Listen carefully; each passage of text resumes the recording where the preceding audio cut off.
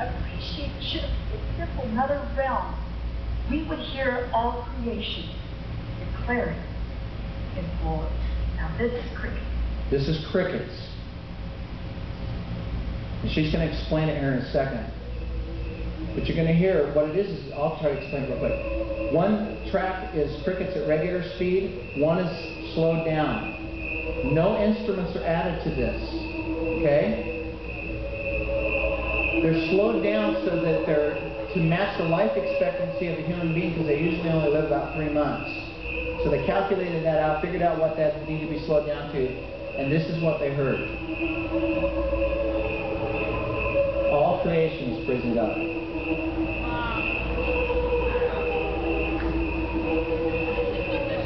Turn that up just a smidgen. What you're hearing is a recording of crickets.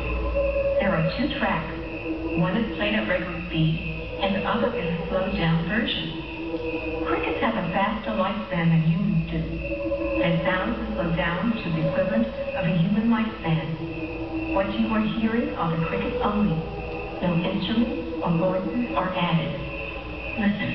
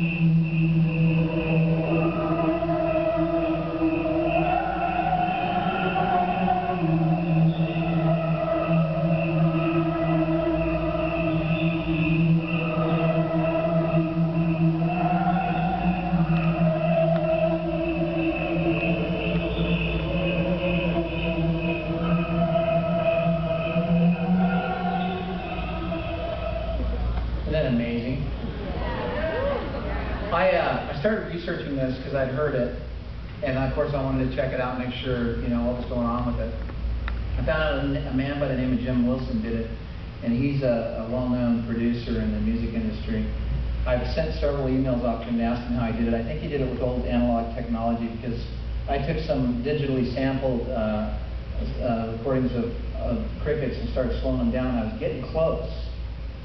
But what happened is, because they're sampled at a certain rate, when you start slowing them down, I started actually hearing the data sample rate, the actual what we call a packet burst, instead of the sound itself, because it's a digital signal. So I've got to find some old analog equipment to see if it's true. But it was interesting on his website, and this was one of the reasons why I think it's true, is because he was kind of stunned. He's a New Age kind of guy. But he says on his website, it's as if creation is praising. Yes. Now imagine that. That just blew me away. That's when I started looking at bird songs, because I'm thinking, what are they saying?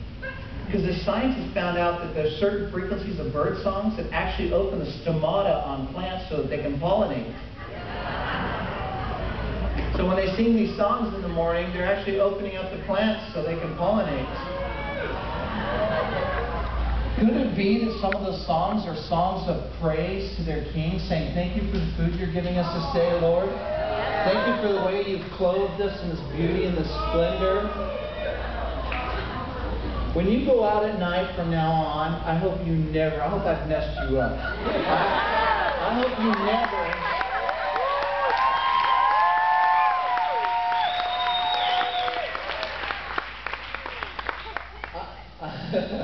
I hope you never look at creation the same again. And then when you go out there, you're going to start looking and listening and go, wow, I wonder what he's saying right now to the king. I wonder what that's saying about God or to God, or, because it's all praising him. Yeah, good. That's what the Bible says. Scientists are proving this stuff right now. You know who's having the worst time with it?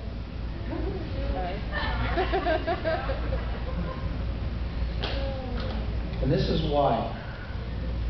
About the time I was bringing back all of my cultural things of my heritage.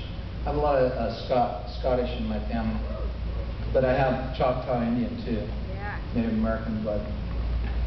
I was driving down the road one day, and the Lord says to me, "Jerry, what do you see in the field over there?" And I look over in the field, and I see this field full of cows, right? And I noticed in this middle of this field, you got one ready? Okay. I noticed this cow elk, and I knew she'd been growing up there. Marlena and I had been watching her for a long time. Our church was like 32 miles away, so we always drove this route up in Oregon. And here's this cow elk in the middle of all these cows. I go, "Well, there's that field full of cows with that elk in the middle." And he goes, "Good." And I go, "Okay. Care to clue me in here, Lord?" I get a little further down the road, and I hear him in my heart, I heard the Lord say, "Who does she think she is?" And I'll tell you what, I almost started bawling. Because it dawned on me. She thinks she's a cow. And she grew up with cows. You see, you know what holds her in that field? The Lord says to me, He says, would that 4-foot fence keep her in that field if she knew her true identity?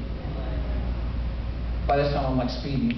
You know, I look down the speedometer and I go, "Oh my gosh, I'm doing 80 miles an hour. And I see right there by the speedometer the Jabez prayer, and it says, "Oh Lord, broaden the tent pegs of my dwelling place." And the Lord says to me, as soon as I read that, He says, "My people are always asking me to broaden the tent pegs of their dwelling place, but the first thing I have to do is broaden the tent pegs of their minds." Because their minds are what keep them imprisoned. It's their belief about who they are that keeps them from exploring the whole countryside, from becoming the thing that I've destined them to be. It's a paper wall that keeps her in that field. She doesn't see anybody else go over the fence, so she's not going to try. One time we started over the fence, huh, Marnie? And she stayed right up against it because she was scared. You could tell she was scared. She wouldn't leave the fence. It's like she accidentally got over it, maybe trying to get a piece of grass or something.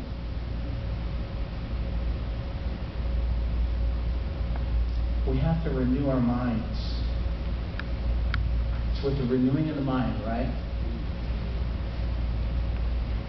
To fulfill the destiny that God has put in our lives. To know who you truly are. I called her Ima because if you asked her who she was, she'd say, "I'm a cow." I love puns. My family doesn't. But the truth is, she is a cow, but she's a cow elk. She could step over that 4-foot fence. I hope today, after all this stuff, that you guys have realized who you are. And you're going to push through the paper walls that have kept you imprisoned from your destiny.